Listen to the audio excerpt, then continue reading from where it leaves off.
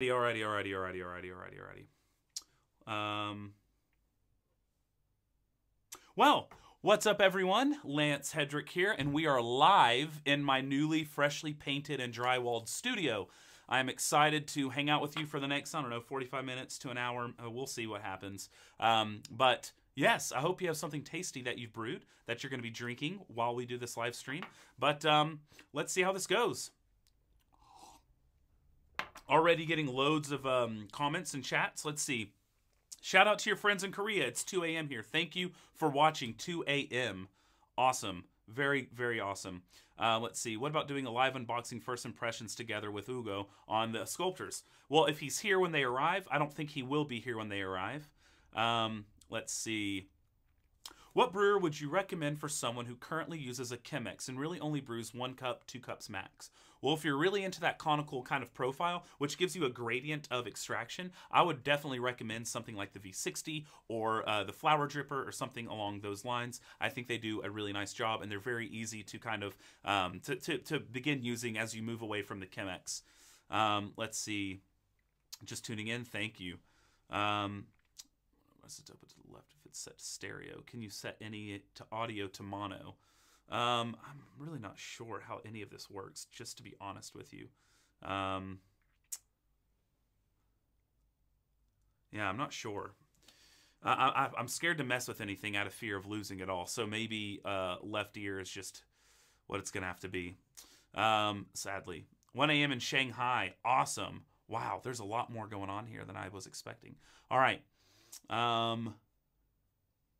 Anyway, I just want to say, before we even really continue on, I want to say thank you so much for all of the support. Over 10 million views, mind-blowing. I hit that milestone like a week ago. Over 150,000 subscribers, another one I hit about a week ago. And we're at over 100 videos, and we're just 2 years in. The 2-year anniversary was March 19th. And so, thank you so much. I'm humbled and happy and grateful, and it's just incredible. I'm currently sipping on some of the new Pepe Hihon from Manhattan. There's not a label yet because it's not for sale yet. But Ben is in the chat and said that for people in this chat, if you're wanting to order some, he will put on a little pre-release for you. So check that out. Not sponsored or anything. This is my favorite coffee of 2022. And I just got this bag in and told him I was going to brew it. And he said, well, I'll release it early for the people viewing. And I was like, all right, bet. Very cool. So, will there be a review of the Cafmacino? So, I had the Cafmacino, which is, it's actually a machine you can buy on AliExpress. The base machine is for like $250 or something. It's a very cheap machine, but it seems to be pretty well made, at least the little time I had with it. I did not have time to actually go through and do a review of it. They asked for it back before I was able to do that, which is kind of a bummer, but it is what it is. Whenever I borrow machines, I tend to ask for at least 6 months with the machine because I don't know when I'm going to be able to get around to reviewing something, and they kind of wanted it back after 3 months, and during that 3-month period, I was traveling a lot, so I sadly wasn't able to get around to doing a full review, but you know, it is what it is. Tampers with patterns on the base, waffle spiral, do they do anything? I don't think they really do anything. I think they're just, you know, a marketing ploy. I'm not really a fan of, you know, some of the gimmicks. So there's been absolutely nothing to show that they do anything other than anecdotal evidence of people saying my shots are now better. Who knows? Thanks for all the love on the new studio. You know, same studio. I just had drywall put up, had it painted white, because doing all of this work in here late at night was pretty difficult with all the black tile. It just felt kind of like a dungeon, and so I thought a change was nice, and having it this white color I thought would just be a really good feel for me. So, all right, let's see. Anything about the new Pietro grinders? So, I've been very open about this, but I am a part of the Pietro release. I helped with, sorry, my kid's outside screaming with my wife. I helped with the burr set, the Pro Brewing burr set, and so I'm really proud of that burr set. I think it makes incredible coffee. Before I make a review of this, I'm wanting them to send me the base that I helped create as well. For me, this wasn't ergonomic enough to really really to justify the price and the use of it. And so I was pushing them to create a base. And so we came together, made a base for it so that it's more stable. Now you can hold it and do this, of course, but if you're going down to espresso fineness, it's pretty difficult to kind of grind that. So, but yeah, so this is going to be a fantastic grinder. I've had people blind taste it alongside the ZP6 and sometimes with the fellow Ode with SSP burrs. And every single time I've presented these cups without any labels to people, they all gravitate without question to the Pietro with the Pro Brew burrs. Now, again, I am part of this, and I do get a kickback for every time one of these units with the Pro Brew burrs are sold. So I am biased there, but they were not going to release the burrs until I was finished with them. So yes, I'm biased, but it's I mean, I literally created the burrs, right? So they are, I mean, it wasn't one of these situations where a company said, "Hey, can we get your stamp of approval on this, then market it?" No, I've never done that, and I will never do that. I have to have a lot of tangible effects on the final product for me to publicly announce any type of collaboration, any type of collaborative effort. So with this, I did create those brew burrs inside. They are the most unimodal on the market out of any hand grinder. I have tested this on a Master Sizer 3000. Yes, they beat out the ZP6. But yeah, they're 58 millimeter blind burrs. They do a great job. Yeah, so we can take a quick look at the burrs actually. They got coffee all over it, but you got the burrs there. They're blind, and you have a lot of nice cutting surface area on it. But yeah, so that's the Pietro. That is, we've covered that. Good. Midnight Indonesia. Wow. Incredible. Let's see. Hi, Lance. Appreciate your efforts. Oh, no. Where'd it go? There's so many comments. I'm really going to try hard to get through a lot of these. I don't want to just look at my screen the whole time, though. I feel like that's, like, not good energy. So I'm just going to kind of skip around, actually, because I don't know where that one went.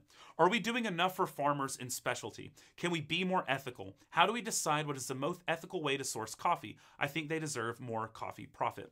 I'm so glad you brought this up. This is not something I've yet touched on my channel. I'm waiting to get my permit all figured out here in Portugal before I travel to Origin. I'm planning on doing some videos at Origin, so be on the lookout for that. I've already talked with some producers and some people to travel with in order to get some really nice content to kind of give you a broader understanding of kind of the dynamics, economics at play. Now, the question is, are we doing enough in specialty? No, specialty is not doing enough. Just because someone claims to be specialty, just because someone is buying coffee that is technically specialty doesn't really mean that much. What I always tell people to do is be sure that whatever coffee you are buying, you ask the roaster what they paid for it, okay? Now, this is a thing about transparency. Someone can buy a coffee over 80 and it be considered specialty, but it could only be 10% more expensive than commodity. So it doesn't, like, just because someone labels himself as specialty isn't enough, and we need to expect more out of our importers and out of our roasters. And the only real way, in my opinion, to do that, or not the only way, but a credible way, in my opinion, is to ask what roasters, what importers are paying for their green coffee. All of this secrecy, all of this behind closed doors is not okay. And you, the consumer, you are the ones who have the most power in order to make a change. Stop settling for buying from a roaster if they're not willing to be transparent with you. You must be able to ask, what are you paying for this green? And if they're willing to tell you, I think that is a big step in the right direction. There's something called the Transparency Pledge that you can all kind of look up after the stream, or right now, I'll pull up another tab or whatever. But this is a pledge that was started, the inception was with someone doing a thesis at Emory down in Atlanta. And a lot of, they reach out to a lot of specialty roasters, importers, and things like that in order to come together and create a pledge on transparency in general. And I'm not going to, I won't sit here and waste too much time, or it wouldn't be a waste, I don't think, but I won't spend too much time here because I highly, highly encourage you to go read that. But there are some notable people who signed it. Like, I know, obviously, Onyx, where I work, we were one of the first people to sign it, but Tim Wendelboe signed it, and a lot of other incredible roasters that I'm sure a lot of you are familiar with have signed this pledge to always be transparent with all these dealings. So no, we're not doing enough, and until everyone is transparent and aren't trying to practice shady business practices in order to profit off the backs of these farmers who are making the coffee that we're drinking, I don't think that we're quite there. And so the power, the ball is in your court as consumers. So Yes, especially you all that work at multi-roaster shops. This is something that a friend of mine, JJ, told me is he asks FOB of every roaster that they work with, which is, I'd never heard of that. That's fantastic. Anyway, we'll move on. Let's see. The best budget grinder for a newbie. It really depends on a lot of different things. So when I talk about grinders, budget grinders, and recommendations in general, I ask a lot of questions. I ask, are you espresso focused or filter focused? What is your budget? What is kind of do you have a specific aesthetic preference? These are things to kind of take into account. Now I'm going to name just a few budget grinders that I kind of enjoy. And then the other thing I guess I would ask is, are you against hand grinding or not? So here's a big thing. When you think about the construction of a grinder, when you have a manual grinder versus an electronic grinder, let's say both of them cost $300. You're thinking a $300 hand grinder? That's absurd. Well, think about this. Let's say the cost, they both have the same profit margin, okay? Let's say they both have the same profit margin. Let's say it's $100 each. I'm just throwing out random numbers. This has nothing to do with my experience with grinders. I'm just throwing out random numbers. They both have $100 that they're wanting to profit. So they have $200 to construct their item. On the one hand, with electronic grinders, you have to get the motor, you have to get the gearbox, you have to get all of these different things aligned in order to work in a specific way to handle the torque automatically. Whereas in a hand grinder, they can spend more time on higher quality parts, precision, alignment in factory. And this is why I'm such a big believer in buying affixed cones onto their axle instead of floating burrs. I think that's a waste. So if you're not averse to hand grinders, they're going to give you higher quality at a similar price point as electronic. Granted, some of that there is diminishing returns that happens there. So I always first recommend the Easy Presso Q2 heptagonal, the Time War C3, the King Grinder K4 or K6 when they're on sale. All those are right around $100 US, and those are going to beat out everything at $100 in electronic grinders, and most everything at $200. I think the Opus at $199 and the Brazza Encore ESP at $199 are both incredible options at that budget tier.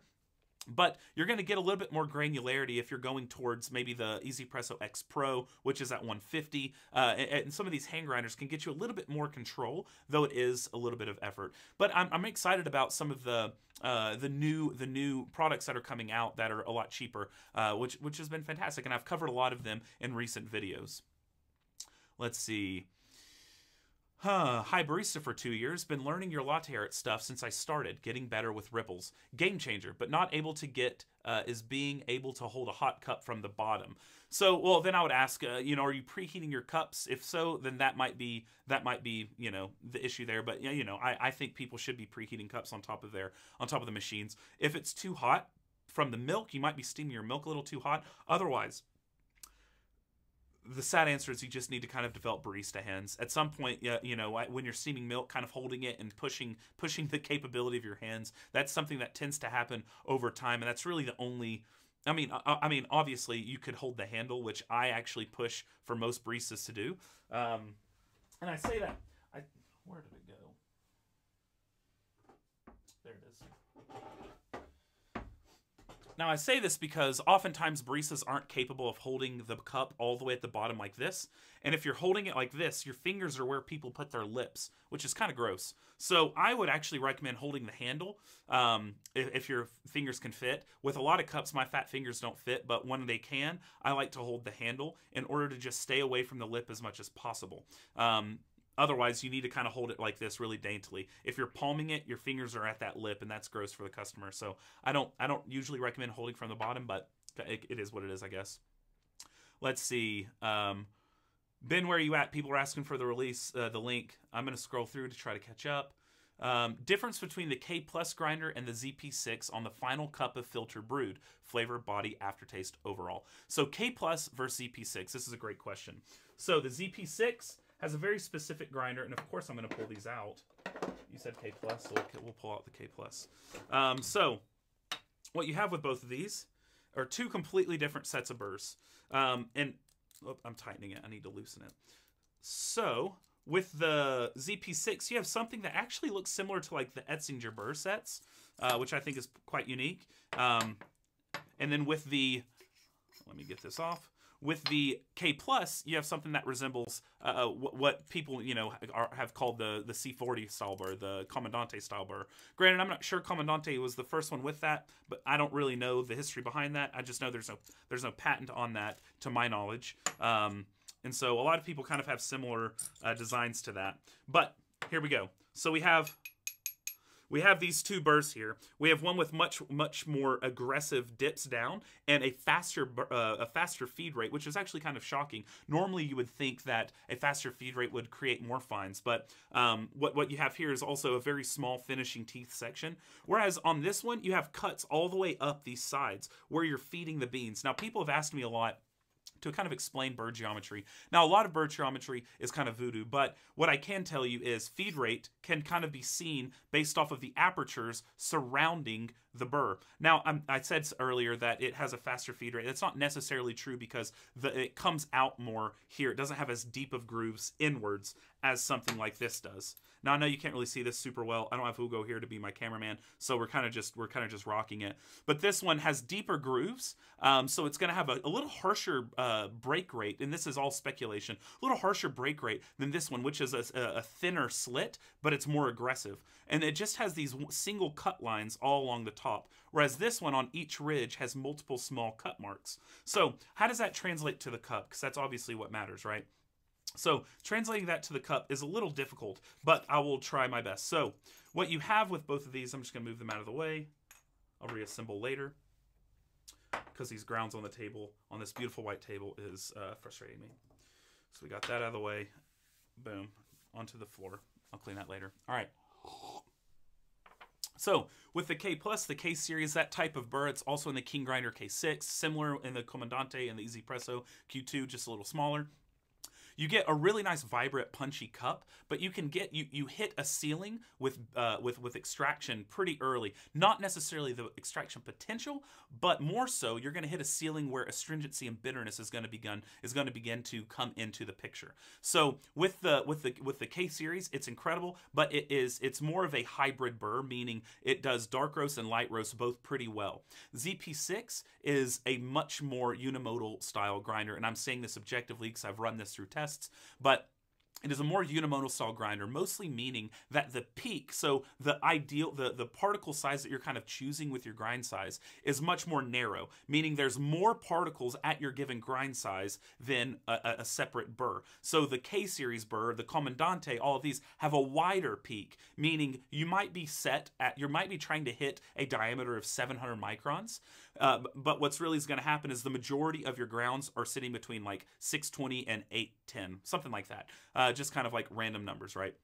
But the peak is much more wide, whereas on the ZP6, they may be sitting more so between 680 and 720, right? So you're going to get a more unimodal type of curve with the ZP6. And now, speculatively, this would translate to a cleaner cup because you're kind of getting a more even extraction through the grounds. Obviously, if you have a ton of smaller particles and a ton of bigger particles, those are going to extract at different rates. Whereas if you can keep them all to a similar size, you'll get maybe a more even extraction, and you'll be able to push your extraction higher without hitting that wall of astringency. Okay, so that's kind of the big differences there. Let's see. Let's see. Dad problems, that's right. What do you think of the flare grinder? I've liked it except for the thumb rest that hurts my thumb to use, and the silicone sleeve that travels, especially with finer grinds. So I've not been a big fan of the flare grinder, to be honest with you. It was something that I actually decided not even to review. I didn't see much hype kind of behind it, and so just to kind of explain my approach to reviews, if you're kind of curious why the majority of my reviews are positive, it's because I have very strict rules on how I review, and no better time to address that than here right now. So whenever I'm reviewing a product or thinking about reviewing a product, I ask myself a few questions. First, do I like it? If I like it, then I want to review it because it's something I like and I want people to know about it. If I don't like it, then I ask myself a few questions. Does it have hype behind it? If it is a highly hyped product and I do not like it, I will review it and give it a negative review, or you know, not necessarily a negative review, but I'll point out the flaws, you know, and make sure that people kind of understand maybe it's not due the hype, or at least I don't think it might be due the hype. The next thing that I ask myself, okay, maybe it doesn't have a lot of hype, But are they dishonest in their marketing? And if they're dishonest in their marketing, I'm going to review it and I'm going to call that out, which I've done with a couple of products as well. I try to not focus on giving bad reviews to products if they don't hit either of these marks. And it's because there's no reason to trash a company if no one's really buying the product anyway. That's kind of my view on it. I always am in. I'm always on the team of you all. You are my number one concern, and that's why I've actually burnt some bridges by giving not stellar reviews to some products with companies that even have given me a special treatment, like posting a review early. And then with that early treatment, I didn't post an incredible review and kind of, I don't have. Sometimes people become not Lance fans.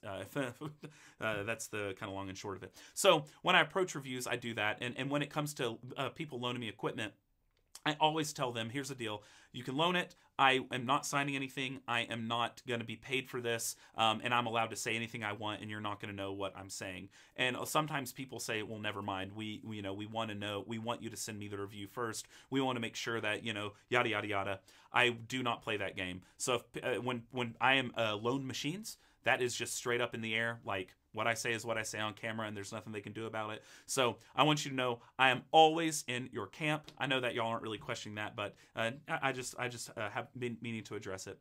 Let's see.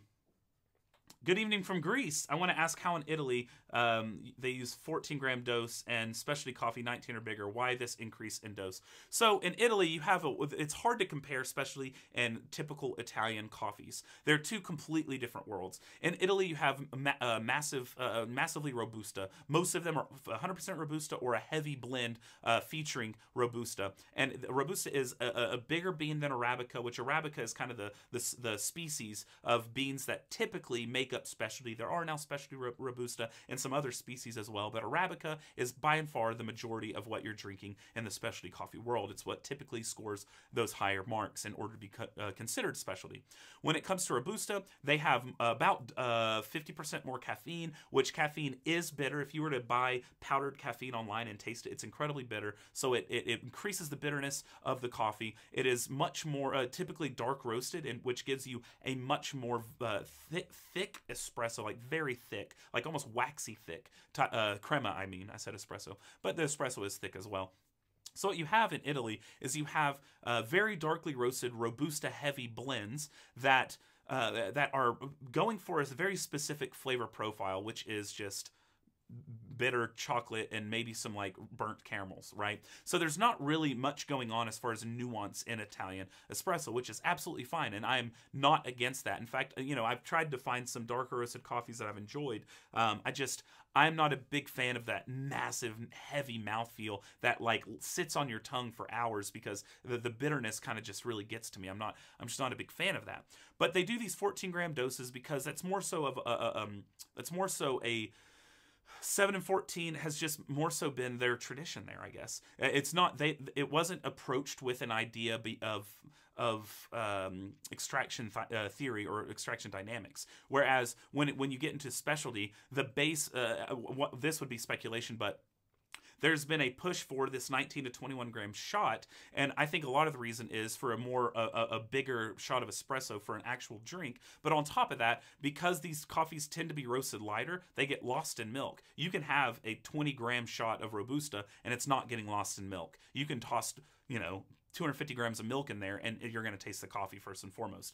With lighter roasted coffees, more dainty, non-Robusta coffees, they can get lost in a lot of milk. So you typically want a bigger shot. But also, there's been a lot of work in recent years that kind of show the connection between a deeper bed and how that plays its role in extraction. I'll do some of that in a video in the future, so we won't really dive into that deeply right now. But another thing to consider is baskets just used to be smaller. Especially throughout Italy. There has been a push to the 58 millimeter group head, but for years, and a lot of my levers, I'm looking over here because I have a lot of lever machines from way back in the day, back in the 50s, 60s, 70s. You have very commonly 14-gram baskets that are very like 49 millimeter, 51 millimeter, 46 millimeter even, that are just really deep, hold 14, 15 grams. So a lot of that is also just tradition.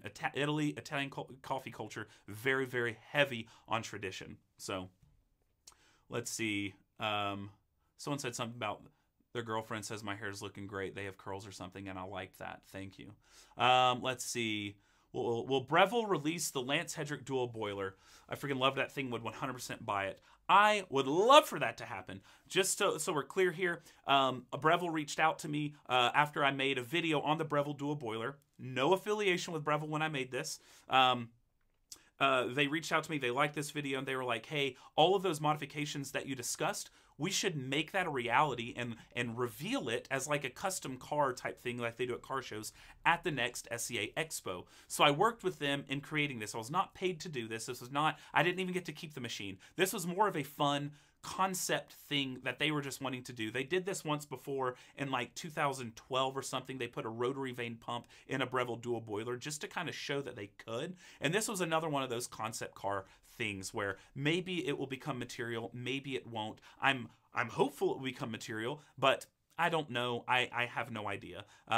Maybe if everyone here emails them that's interested, maybe it will kind of push that forward. I don't know. It worked with Easy Press on the ZP6. I also don't work with them, and everyone emailed them from the video I made on that, and they did a special release. I saw no money from it, but, is what it is. There have been some fun accusations that I work with them, but the fact of the matter is I have not even received a daggum dime from them, which is fine. I wouldn't have anyway because I don't want to be biased. All right.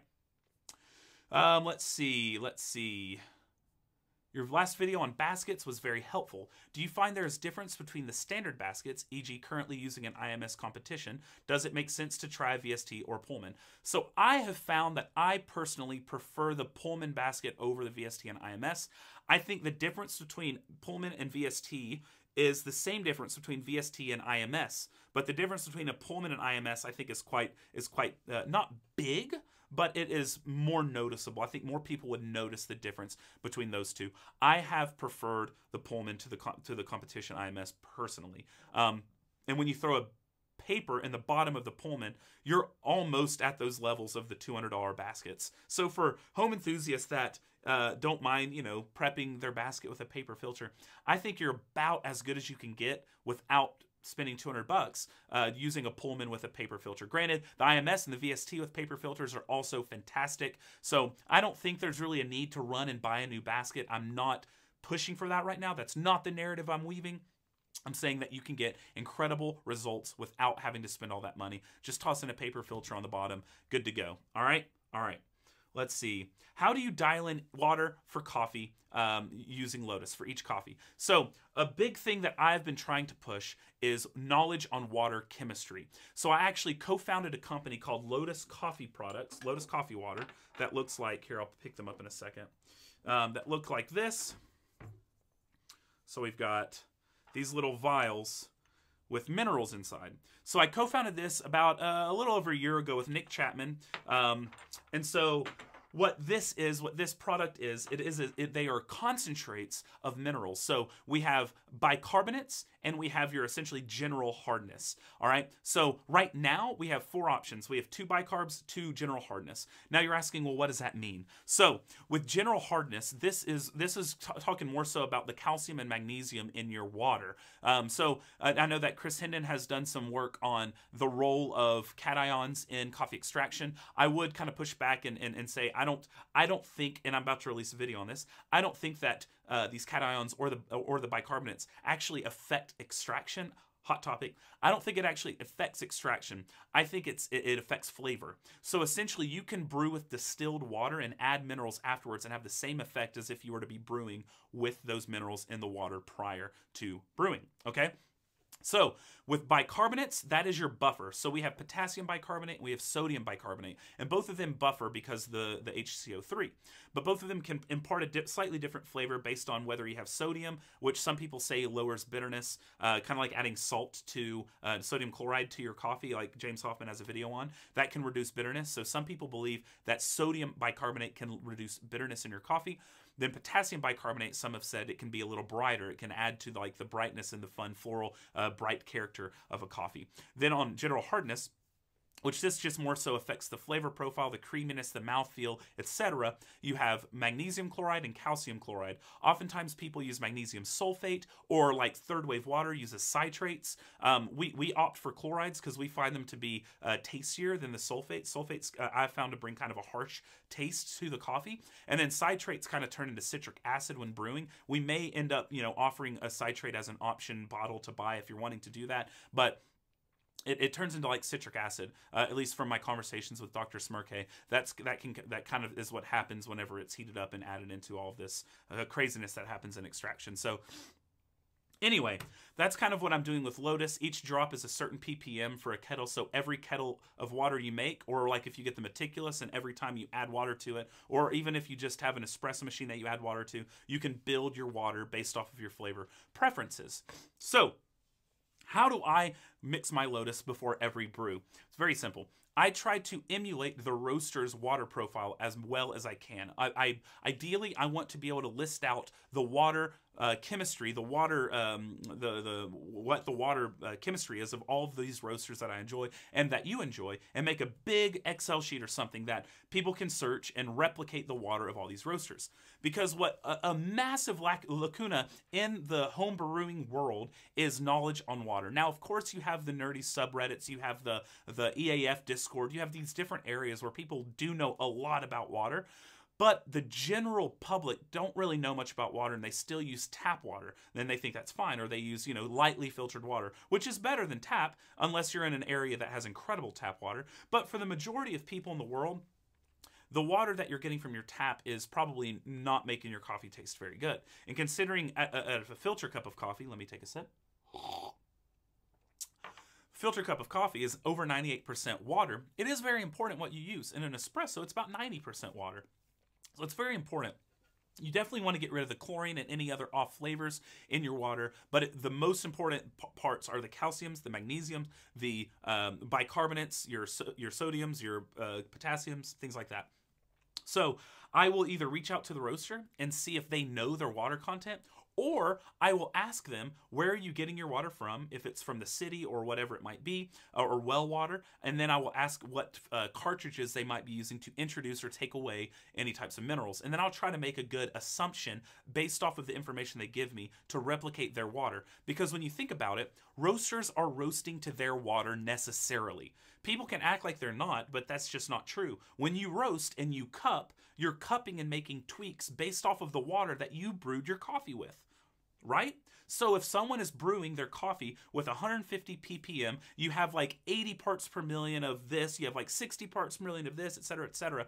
That's what you are making your coffee taste the best with. Now let's imagine you have someone in Manhattan where tap water in multiple places is 40 ppm, 1/4 of what the roaster is using. Perhaps that coffee is not going to taste good at all on their water. And they're not thinking about this. Most people aren't thinking about it. And some people will just commit to one specific water profile. Like a very popular one is the Barista Hustle or the Rayo Perger water. It's very common that people will do.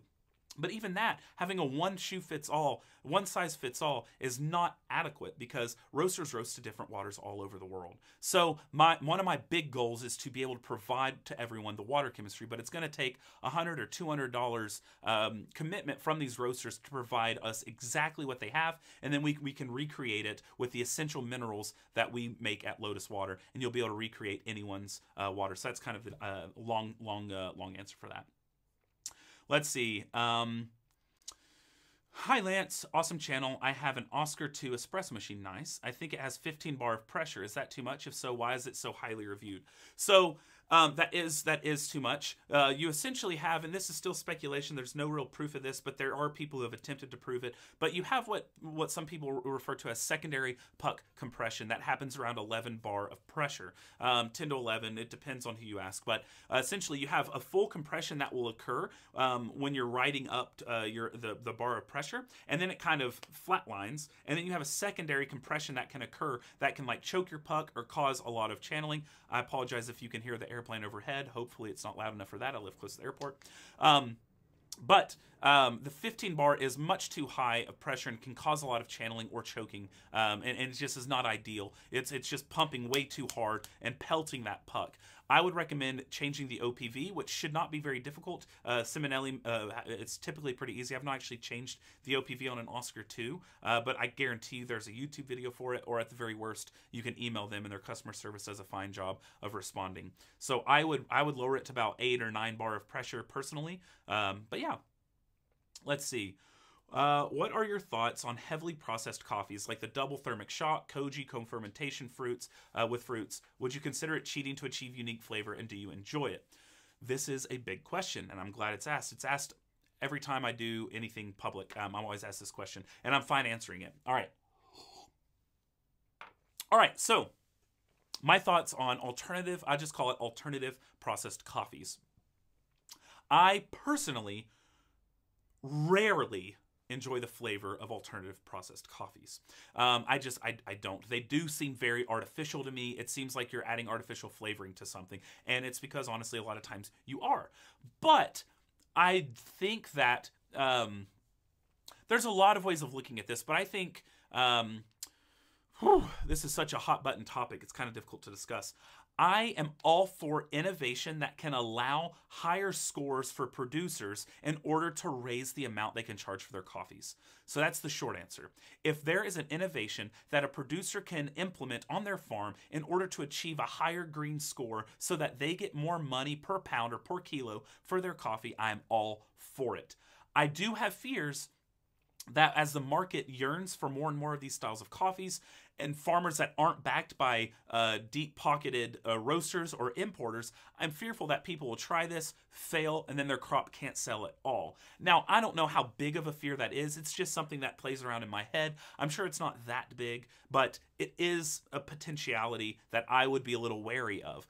Also, the fact that I don't like them makes me biased in looking at the negative side of things. I just haven't really enjoyed very many coffees with these alternative processing methods. That being said, they are growing in popularity, and if the barista competitions have anything to say about any of this, that is the way that the specialty coffee world is wanting to be seen, I would assume, because this is how kind of these competitions are being marked by, as these funky types of coffees that don't taste anything like coffee. I am kind of annoyingly, I guess, a purist when it comes to coffees. I prefer more, not even really a purist, because that sounds, I don't like that term. But I really appreciate a nice, sweet, complex, floral style washed coffee. And so for me, I just enjoy nice sweetness, nice complexity, florality, and then my fruits, I don't want them to be boozy. I don't want them to be overripe. I like them to be ripened. I like them to be sweet and juicy. But a lot of these other coffees, they bring in just a whole slew of other tastes, which is great. And honestly, what a big upside are things like koji can be incredibly sustainable and can really make coffees score higher in areas that might not have the best environment, especially with environmental changes that are going on. It could be a helpful thing to really push a lot of research and minds and money into this type of into these types of processing methods, because in areas that maybe historically have had incredible environments and weather for the growth of coffee, maybe it's changing, and people who have generational farms aren't able to make the same scores that they were used to. And now maybe the prices they're fetching at auction or from buyers is going down. And if all they have to do is add some sort of funky yeast strain or some sort of inoculation to their process in order to increase their per pound cost, it's hard for me to say no to that, right? Will I drink those coffees? Probably not. I'll probably be looking towards the people who are making, these washed coffees. But this is still the early phases of it, and I'm confident that as time goes on, there's going to be so many broad steps in this area that I'm sure we'll be able to recreate a really nice coffee that I enjoy in an area that historically can't grow those types of coffees because they don't have the altitude, they don't have the weather, the environment, the cloud cover, the shade, the soil, etc. Maybe they can recreate it with some sort of alternative process. And I'm all for that. For me, I want my biggest things personally is I want to make sure that the producer is being paid sufficiently, which is just not happening. There are very few roasters and importers that are actually really making a push to push equity down the chain. And that's why I say always ask your roaster what they're paying. Make sure that they are open, because we have the power as consumers. But the other big thing for me is obviously taste. And if something tastes like the coffee I want it to taste like, and it has like some sort of triple anaerobic, XYZ yeast added inoculative process with koji on the last 12 hours, cascara, frozen, hung in the river to dry process, if it tastes good, I don't really care. It's just thus far, with all the trends I've been seeing, they all tend to be vinegary or like high in acetic acid. They tend to have like a really boozy type of thing going on. Oftentimes you'll get a lot of defects from these overly intensive fermentation processes. And so I've not been a fan. But I just want to make absolutely clear to everyone watching, if there is a way we can use this, and we can have people come together with the means in order to make this a more accessible approach to revolutionize how some farms are able to grow and sell their coffees, I am all for it. I just don't like the taste.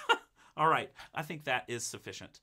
All right, thank you to people who are sending money. I am like seeing that there's like money popping up, and I didn't even know that was a thing. Thank you very much. I see Stan Sprinkle did one, and I'm very thankful for that. Thank you. Are you coming to the Amsterdam Coffee Festival on April 1st? Pretty please. Great question. This will have no longevity, because once this video is posted and people watch it in a year, they're going to be like, this means nothing to me. But I'm on the fence. I'm hoping to be able to go. We will see. I think tomorrow I will be able to know for sure if I'm going to be able to go or not. We will find out soon, though. Yes, the coffee I'm drinking is from Manhattan. Ben Morrow is the roaster there. He and Esther Masdom, his partner, run the company. And this is from Finca Soledad in Ecuador. It was my favorite coffee of 2022. That and the Esmeralda Gesha from Coffee Collective were my two favorite coffees of 2022. This is the fresh crop from my boy Pepe down in Ecuador. He is such a cool dude. Check him out. Finca Soledad. He's an awesome producer. But this is the Típica Mejorada, and it's a Thai oxy process. Anyway, it's great. It's a really good coffee. It has lots of orange fruits. You get like a lot of orange tropical fruits, like some papaya, but you also get like some blood orange. You get a lot of sweetness, a lot of you even get some like nice florality, like orange blossom that kind of goes on. But yeah.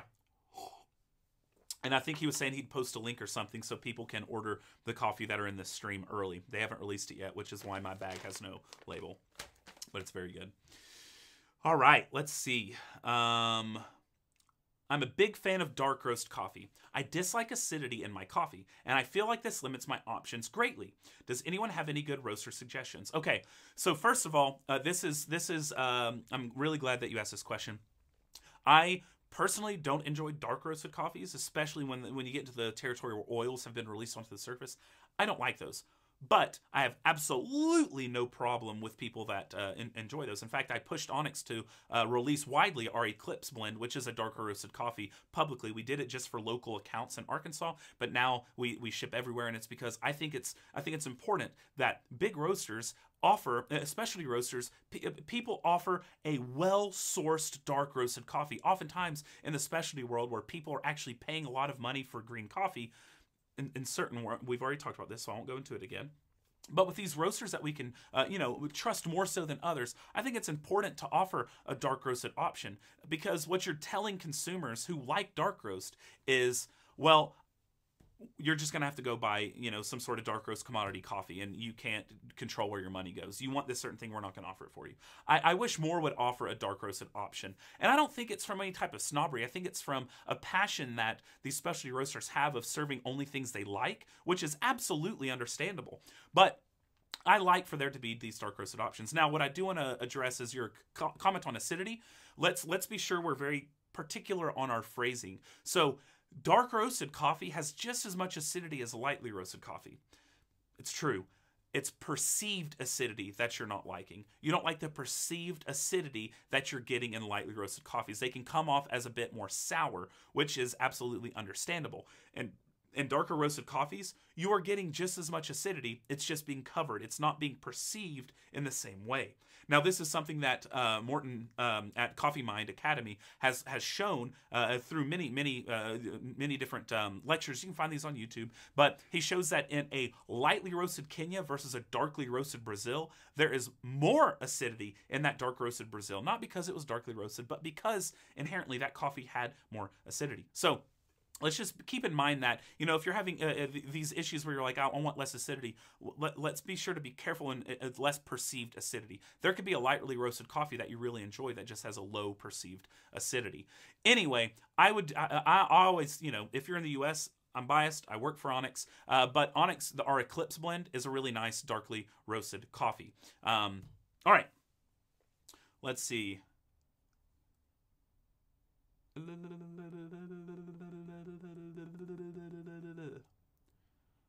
All right. Is the Linea Micro worth it? Coming from a Mara X. So I'm about to review the Mara X, and I guess you'll have to find out. But this will come down to, it's not going to be a black and white response. Nothing in coffee is black and white. And if I make it seem that way, it's because I'm a passionate individual, and I'm always right. But I like to think so. And so I tend to be very strong in opinions and make things to be more black and white than they are. Obviously, I like black and white. I went from a black studio to a white one. So, oh, is something going on with the stream? I think we're good. A lot of people just dropped off all of a sudden. Oh, well, no worries.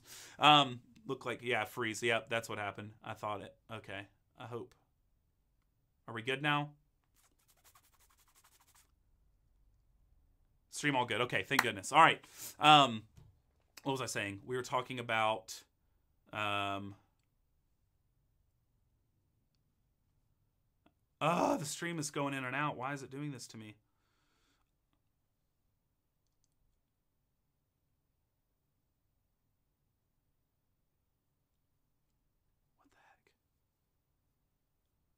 Okay, sorry. I can't remember what question I was about to answer. Let's see. YouTube keeps kicking you out? Well, come on, YouTube. You're making me very sad. Oh, yeah. Oh, this is really sad. I'm really sorry about how laggy it's being. Let's see. Open widget. Let's see suggestions. How can I change the bitrate? I'm going to try to change the bit rate while I'm filming. I don't know if that's going to work or not, but we're going to try. Oh, no, I can't change it. Okay. Huh. Oh, here we are. Yes, I can. Let's go to... All right. Okay. Oh, someone said don't do that. Too late, I did it.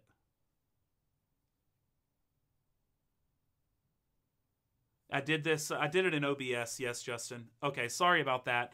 Yeah, that's what I was saying. The 450 to 100. I think. Yeah, it's really weird. Oh well. Maybe people will come back. We'll see. Ooh, it's down to like 50 people. 42. Yikes. Oh well. Yeah, I changed the bit rate. Hopefully it'll be a little easier now. It says we have excellent connection. All right. Sorry about that. All right. It got a tad jittery, but it's okay overall. Okay. Have you been to Santa Barbara? Yes, I have, and I visited Dune when I was out there. It was very fun, very nice. Yeah, I don't know why this... Oh, well. What these are, we'll be here all week. I'm so sorry about the long responses. I do have someone here. Is the do you have it pulled up? Is it working okay? Oh, okay, cool. All right, so we should be good. All right. Congratulations on achieving this milestone. My question, looking at a new grinder for filter and occasional espresso. Encore ESP good enough or worth spending double on the DF64? So the big thing here is the DF64, you're not going to have customer service, and there are hit or miss issues with it. Now, what the heck? It says I have no viewers right now. Negative 80. I think it's just messing up because I don't have negative 80 viewers. That's very odd. Okay. So The Encore ESP, you're going to have a robust customer service sector, I guess, and it's more than good enough for espresso with those fine tuning settings. The issue is that pour over, you have pretty big steps, so you're not going to get the granularity you'll get with the DF64. If you're doing occasional espresso, I might push you towards the Opus, even though the espresso dialing in is a little funky. You can more easily dial in if you're not doing it super often. So that's worth looking into. But the DF64 is solid, and you can grow into it. But again, it depends on how, if you're a tinkerer by nature. I do like my DF64, though. It does a great job. All right. I am based out of Portugal. Yes, someone asked if I was in the U.S. I moved last June to Portugal. So I'm currently in Porto. DF64V looks like a dream to me. What do you think? I'm excited to try it out. I'm curious if it will be any better than the Time War Sculptor 064 or 064S, which I should get by Monday, but I have a V on the way as well. Let's see. I can't get back on it. The live stream ended for me, it seems. Oh, maybe that's what's happening. It's like ending for people. That's very odd. Well, now I'm at negative 16 viewers, so we're moving up from negative 80. That's pretty nice. Let's see. Just recently acquired a Ditting KR804 from a friend and was curious about the 80mm burr options. Do you plan on making a comparison video for the 80mm available right now? Go check out my EG1 video. I have like a 10-minute section where I just talk about all the 80mm burrs. Let's see. Lanceman, say I want to increase my coffee-water ratio. Does adding more water to my brew and removing coffee from my brew produce the same result? Does it change whether it's espresso or filter? I'm not sure exactly what you're meaning, but I would not change both at the same time. I would either add more coffee and keep the water constant, or add more water and keep the coffee constant. So I would just change the ratio like that. So if you're doing 30 grams of coffee to 480 grams of water, I would do 30 to 510. That's moving you up to 1 to 17. Or I would do 29 to 480, something like that. Yes, so... Oh, thank you, Ronald. Congrats on 2 years. Thank you so much. What's your recommendation for an espresso scale that fits in the Flair 58 drip tray? So I know that the Akaya Lunar is the obvious one, but that's a very expensive one. There are I think the Time More Nano fits, and then I think the Wakeiko small scale fits. I'm not sure where mine is right now, or I would show you it, but it might be a little too long. It will definitely fit if you take the drip thing out. It will definitely fit there as far as narrow goes, but it's kind of long, so I'm not quite sure on that front. Favorite European roasters? Currently, I drink a lot of Tim Wendelboe, Coffee Collective, Manhattan, Nomad. Honestly, those are kind of the big ones I drink. Those are ones I kind of turn to the most, I guess. Some of that's because I have great relationships with them. Some of it's because they get from farms that I really like, and they're easy to get. Shipping's easy. But yeah, those are kind of I guess go-tos. Yeah. I don't really like to say favorites, but yeah. Do you think an EasyPresso K Ultra beats the DF64 on stock burrs for espresso? Yes, K Ultra versus the Italmill. Well, for me, in my preferences, I think you can get a brighter, more punchy espresso out of the K Plus. The DF64 with Italmill, though, produce a very rich, creamy, velvety espresso, similar to like a niche. I think it's actually a more traditional coffee than the niche is providing even. Fellow scale review when they send me one, I would love one, or I'll buy one when they come out. Let's see, how do I make pour overs taste less bitter, more sweet? Also, what roast do I pick for more sweet brews? So the pour over I've not been a big fan of. I love the idea of being able to use glass as your filter and using just the puck as your filter, but I've never been able to get a non-gritty, bittery tasting cup of coffee from the pour over, just to be honest. Maybe if you cut out a filter and put it there, that might help get you a less bitter cup. But for the most part, what's happening is these microparticles are making it through, because those little holes are just not going to stop it. The puck itself, it's like secondary filtration. It should not really be primary filtration. So you're gonna get that bitterness. For sweet brews, I'm always recommending medium to medium light types of coffees. Maybe something that's like a cleaner natural. And when I say cleaner, I just mean less boozy and fermenty. Or something that's like a washed Central American coffee would be really nice, or South American. Can you recommend a good grind setting for Easy Presso ZP6 V60 light roast? I personally sit around 5.5. It's a bit coarse, but I like to, you know, make a decent amount of agitation and pour with an agitative pour. Let's see. I'm a fan of the British Columbia, Canada roasters. Oh, nice. Yeah, BC's cool. I work with Epoch a lot. EPOCH. They do a good job. Oh, pour over, not pure over. Sorry. Well, I don't remember the question now. I apologize. My mind goes kind of everywhere. What is your favorite grinder for espresso currently?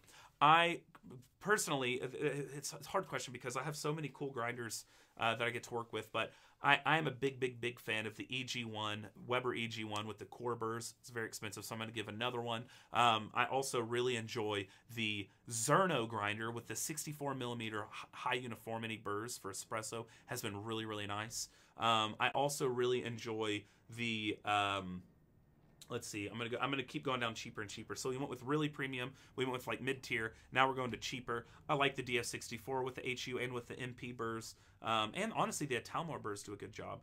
I have been enjoying hand grinding with the I like the Kinu and the J Max from Easy Presso. I think all those are great options. Someone said some other $200 baskets. Let's see. Highlands, appreciate your efforts. Great work. Do you think that coffee enthusiasts are going audiophile? The latest madness there is a discussion on how hard drives are affecting audio. So, no, I just think that highly passionate people tend to find each other, and I think that there's a crossover between the coffee world and the audiophile world. I've definitely seen a lot of that, like a lot of it. But I don't necessarily think there's an intrinsic connection beyond the type of people that tend to obsess other. And there are crossover, you know, culturally, socially, things like that. And so it may just be that people are kind of gravitating. I've also seen a subset of people really obsessed with vaping and with coffee. I don't know. I don't necessarily think that there's maybe there is people that are traversing over to audiophile because they're finding other passionate people in these coffee forums, but I don't think there's something inherent there other than people are being pulled over to this passion because the person they're talking to brings up, you know, their, what do they got, Moondrop earbuds or something, and talking about the treble and the bass and all these different things. So yeah. What do you think about the Mara X with flow control, and what is the most common espresso profile with it? I'm filming right when Ugo gets back. So hold your horses. If you're watching this in the future, the Mara X video is on my channel. You can just YouTube my name with Mara X.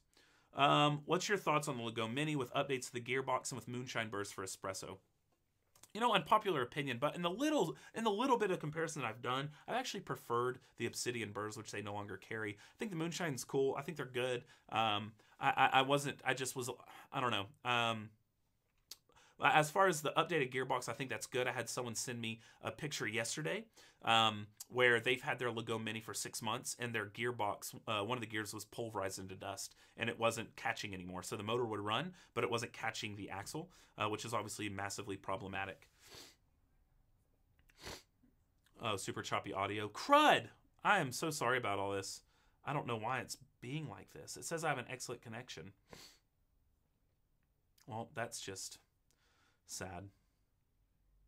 Yeah, I'll upload the recorded version for sure. Time War C3 good enough for espresso? Yes, it absolutely is. And we'll answer just, oh wow, Vince and Repeat, thank you so much. Are there any coffee machines that are as good as the X Bloom?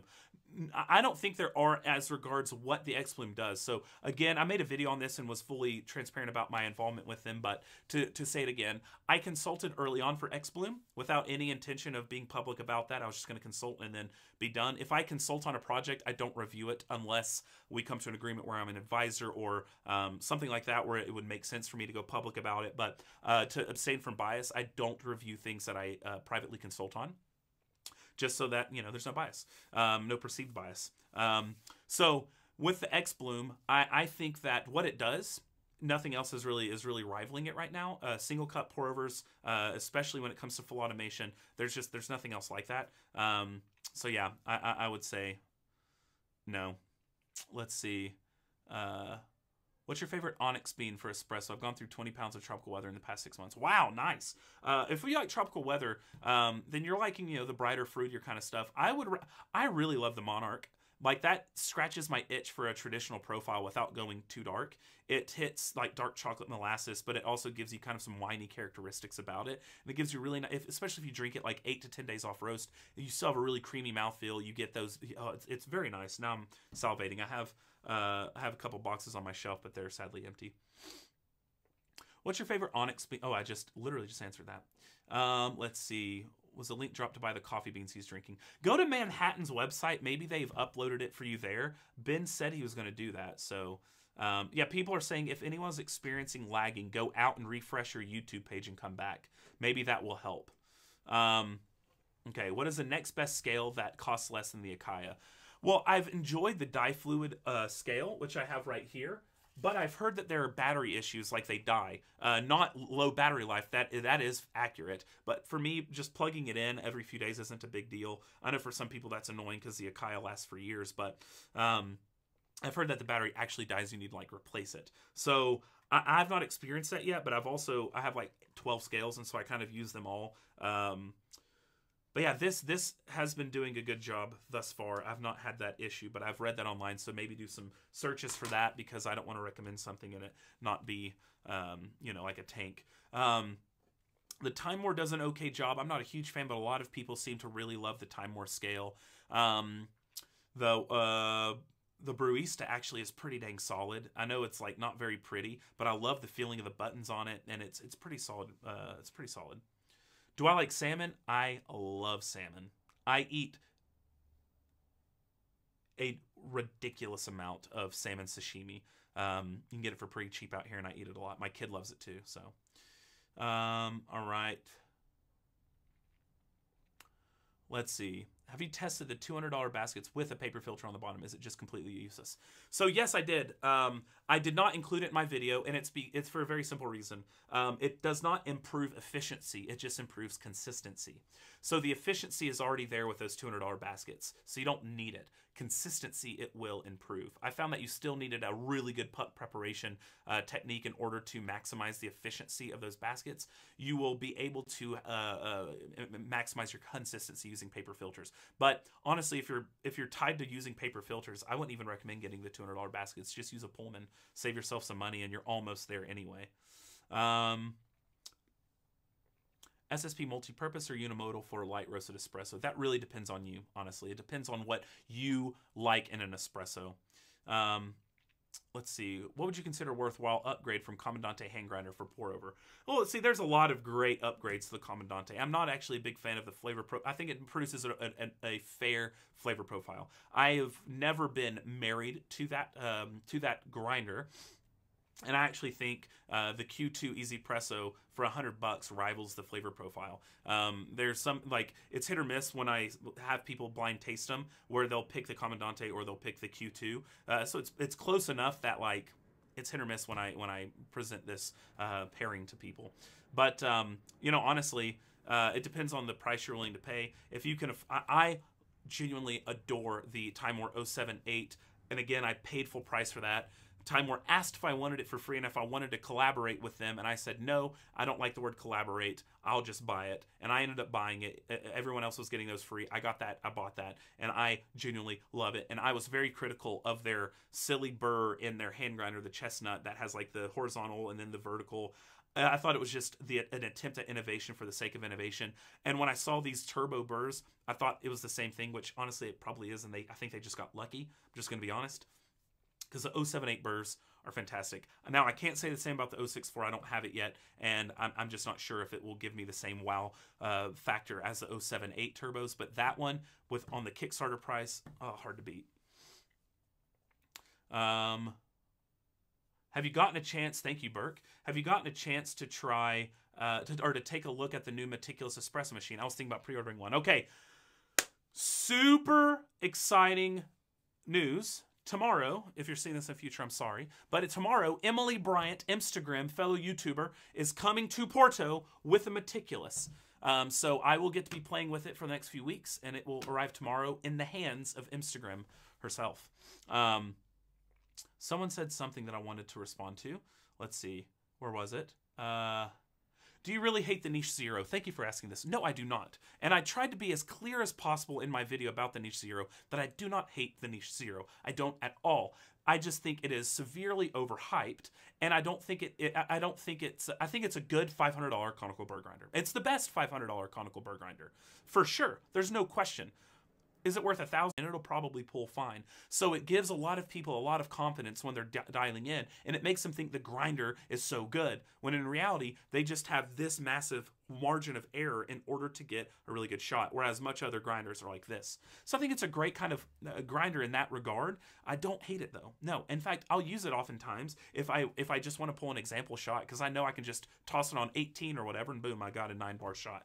It may not be great, but it works. And so you kind of have a much lower ceiling with the Niche, in my opinion.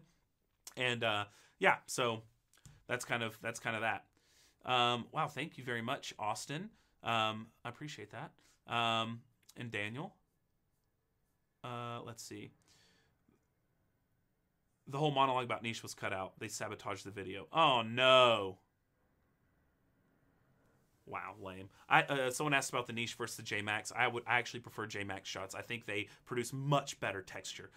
When it comes to traditional shots, my number one priority is definitely texture. I want to have that really nice, thick, velvety texture, and I don't want astringency or bitterness. I don't want that, unless it's inherent in the bean I'm choosing, obviously. But I want it to provide a balanced, rich, thick, syrupy shot. And oftentimes the Niche just doesn't provide that. So again, just a TLDR, TLDW, whatever on the Niche. I do not hate the Niche. I think it's overhyped. Hopefully this has saved my my thoughts, so when I post it later you can kind of see that. But anyway, all right. Let's see. You're not allowed to speak bad about the Niche. Honestly, the comments on that video I made definitely say that. Thoughts on Option O P100, and is it worth getting over DF83 with SSP at 1K? I have an Easy J Max, and it's nice, but grinding Lightarosa is difficult, and I hate how the knob keeps popping off.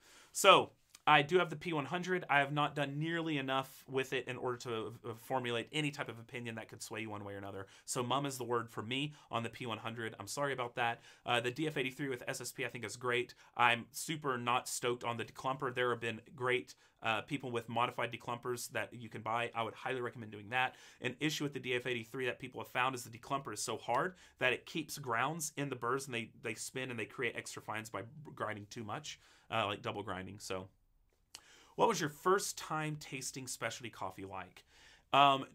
It's kind of funny. I worked at a traditional coffee shop. We didn't serve specialty coffee at all. And I was reticent. I did not want to taste specialty coffee. I don't know why, but to me it sounded weird. This dark, bitter coffee that my dad loved to drink, the thicker the better, the muddier the better, you know, it puts hair on your chest kind of thing. People were saying, oh, this tastes like, you know, these different fruits. And to me, that sounded weird. I didn't want the coffee taste and fruit taste. It sounded gross. And one day I remember a friend was really excited, a guy named Jared, was really excited about a coffee he had. And he's like, you've got to try this. You've got to get into these types of coffee with me. This one tastes like tomato soup. And I was like, gross. I don't want that. Now I know that was definitely a Kenyan coffee. But that was so gross. I didn't even want to take a sip. I smelled it and I said, that's not for me, man. Eventually, there was a coffee that we brewed, and we started to serve specialty coffee on bar at this place for a 25-cent upcharge. And we served a naturally processed Ethiopia Guji Hambala from Onyx Coffee Lab, with whom I now work. And I remember grinding it to make batch brew, and it smelled so incredible, like nothing I'd ever experienced. It smelled like blueberries, okay? And I got really obsessed. And then I started to actually do pour-overs with the manager, who kept trying to get me to do it for a year, and I kept saying no. Now I'm doing it in his office. He gave me Scott Rayo's books to read, and I read them, and I'm now like just so into coffee. And people were asking me when I would serve this coffee to them, how is it tasting like blueberry? And I'm not kidding you. I knew nothing about coffee. I worked here, and it was, like I said, it was a traditional shop. We used commodity grade coffee. It was awful. I did it to make ends meet while I was in grad school. And I told people, no joke, I said, you know how they use chicory in Louisiana to make chicory roasted coffee? They put chicory in the roaster. They do the same with this. They put blueberries in the roaster. I literally said that. How embarrassing, right? And it's because it just didn't make sense to me that this bean, which I still thought it was a bean, could taste like that. So I don't like not knowing something, so I just straight up made that up. And I was approached by my good friend, Zach Kelly, who was the manager and now lives in Italy, and I get to see him sometimes now, which is great. But he approached me in the back one day and said, hey, have you been telling people that this coffee is roasted with blueberries? And I said, what? No, I did not say that. Straight up lied to his face. And he said, yeah, there are people saying that. You've said that. I was like, no. And he said, because it's like coffee is from a cherry, and it's just the characteristics of this specific coffee with how it was processed. I said, yeah, I know that. That's what I've been telling people. I was so embarrassed. I felt like such an ignoramus. Anyway, yes, so that was my first. Let's see. Is the audio still being weird? I'm so sorry. Oh, my Lanta. London Coffee Festival, no. Yeah, so people are saying exit and rejoin to fix the audio. I'm so sorry about this. This is what happens when Ugo's gone. My sweet, darling Ugo, my cameraman, my rock, my shelter, my wings. Apologies for that. Come to Portland, we'll hang out. I wish I could. I won't be able to travel, sadly. Let's see. And let's say the last year or so, what is your favorite espresso machine you've used? Ooh, good question. The last year or so, my favorite espresso machine. Vintage-wise, I'm going with the... I've really been enjoying my 1973 Cremina. It has been a pleasure to use, especially since I've outfitted it with a thermoprobe. But if we're going with like modern machines, in the last year, modern machine... I really enjoy using the Lilith Bianca. The paddle's kind of fun. Oh no, but my favorite machine to use last year was the Lance Hedrick Breville Dual Boiler, baby. Come on now, that was obviously the best. I really enjoyed using that. Ugo is the glue. Ugo for sure. Wet WDT for blooming pour overs. So this is something that I need to say. It's prideful though. Wet WDT.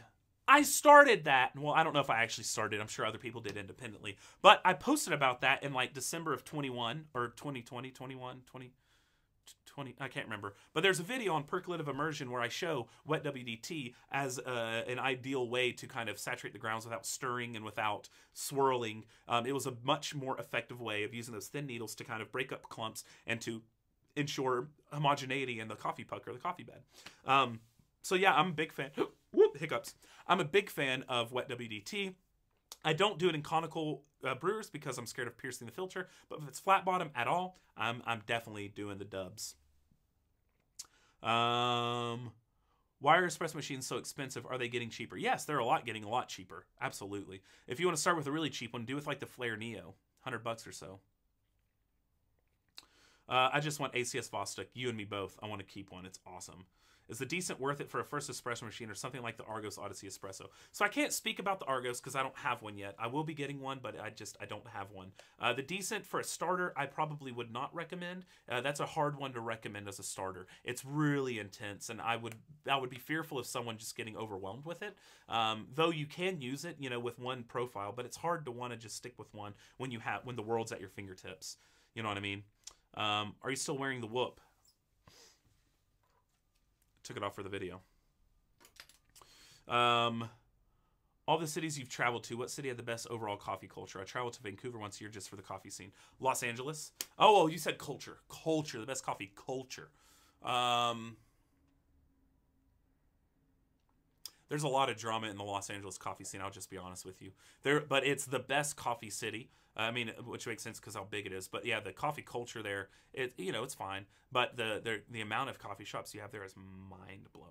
It is the coffee city I've ever been to. And I've been all throughout, Europe and Australia. And I've not yet been to Eastern Asia for the coffee scene there. I'm assuming it's absolutely mind-boggling from what I've seen. I'm hoping to go to Tokyo maybe later this year. We'll see. But yeah, the best coffee culture, I'm most versed in U.S. coffee shops. I've been to probably thousands at this point throughout the U.S. New York has a really solid coffee culture. They have this whole mentality of New York versus the world, which, it can either annoy you or you can appreciate it, and I kind of appreciate it. But yeah, you have baristas there that just go and hang out at all the shops all the time. It's pretty cool coffee culture there.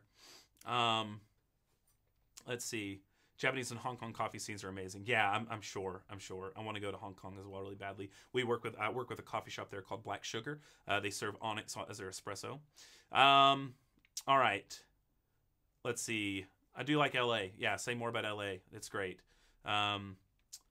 What's the best workflow grinder for someone who drinks one coffee at a time and maximize value?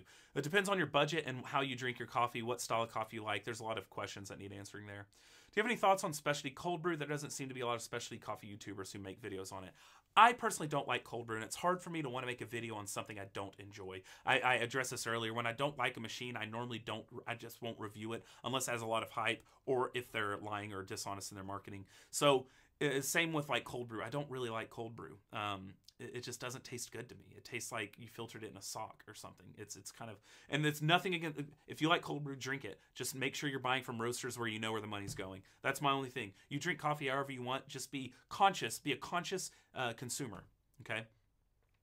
All right. I'm going to take a couple more and then I'm going to log off. I didn't realize it's been an hour 15. Wow. Thank you so much.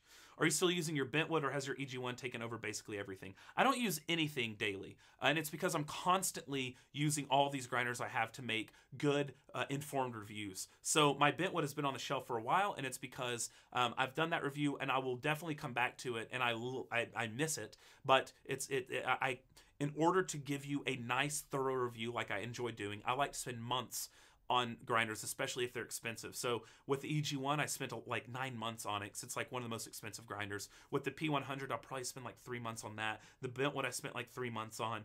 The cheaper the grinder goes, the less time I kind of spend on it. And it's only because when someone is making such a financial commitment on a grinder, I want to make sure I have a really good feeling for it. It's not that I don't want to have a really good feeling for a $199 grinder, but I think a month is sufficient for those, except for, longevity of the product if it's a new product to the market, which I tend to kind of just be like, this is new. We don't really know. There's no proven customer support, etc. So, no, it's not that the EG1 has taken it over. I do prefer espresso, I think, from the core burrs on the EG1 to the Bentwood, though, to be honest. It's close, though. It's close. I can't say that. I've not done side-by-sides. I've had the core more recently.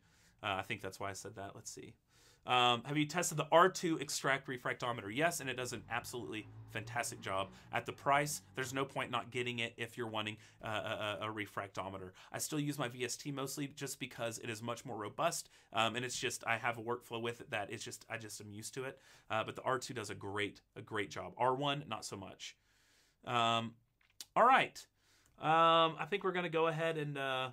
Will I ever grow a beard? I would if I could, but I can't. It's one of those things. I have bald patches here. I wish I could. I grow what I can, which is the stash. But prefer 83 HU or 64 MP. Personally, 64 MP. Recommendations for reputable books on coffee chemistry, green coffee roasting, extraction water. I did like an Instagram reel on this. There's a big textbook. It's not cheap. It's like $200. Called Coffee. Let me see what it's called real quick. Coffee Production Quality and Chemistry. That is the most robust writing by doctorates, etc., on the chemistry of coffee that I know. And also follow Samo Smirke. I highly recommend following him. Okay, Gaja's still kicking. Yeah, I'm about to start the Gajuino. I need some 3D printed things. All right. Sorry, I'll do one more question because I love this question. I like when people give me a big budget and ask to set up a system. If you were to spend $4,000 on an espresso setup, how would the split between machine versus grinder be? At $4,000, this might shock some of you, but I personally, $4,000, I'm getting, I think I can afford a Breville dual boiler and a P100. I might go over budget just a little bit, but that's the most expensive grinder I can get at 98 millimeters. I don't have full thoughts on this. This is me assuming it's as good as everyone says, and the Breville dual boiler. Or if you're weird about Breville dual boilers, I love it. I would mod it and it'd be incredible. If you're weird about those, then I would up the budget of espresso. I would go down and get a Zerno at about $1,300, and for $2,700, I'd get a Bianca, a Lelite Bianca. I think that's right at $2,700. So those would be the two areas, depending on the direction you want to go. The Zerno, I will be honest, I've used it for a while and I'm absolutely loving it. But wow, thank you, Matt. Thank you so much for the little tip there. But yeah, so that's a fun one. Will we see a Lance Hedrick Kyle Rosell collab? I told him if he flies to Porto, baby, we'll collab it up. You know what I mean? Cool. All right. I think we're going to call it a day. Thank you so much for everyone who came through and chatted. I will be uploading this live so that, if you're crazy and want to go back and watch it, I may try to go through and put time cues, but Anyway, I really, really appreciate it. This was my first live ever, and y'all have been just so gracious with the issues we've had because I'm not a camera person. Hope you enjoyed the new studio. Thanks for 2 years of incredible community and just, you know, making my life so much better. I really do appreciate it, and I hope to continue making just fantastic content for you all that you appreciate. But yes, thank you so much, and cheers. Brew something tasty. Okay.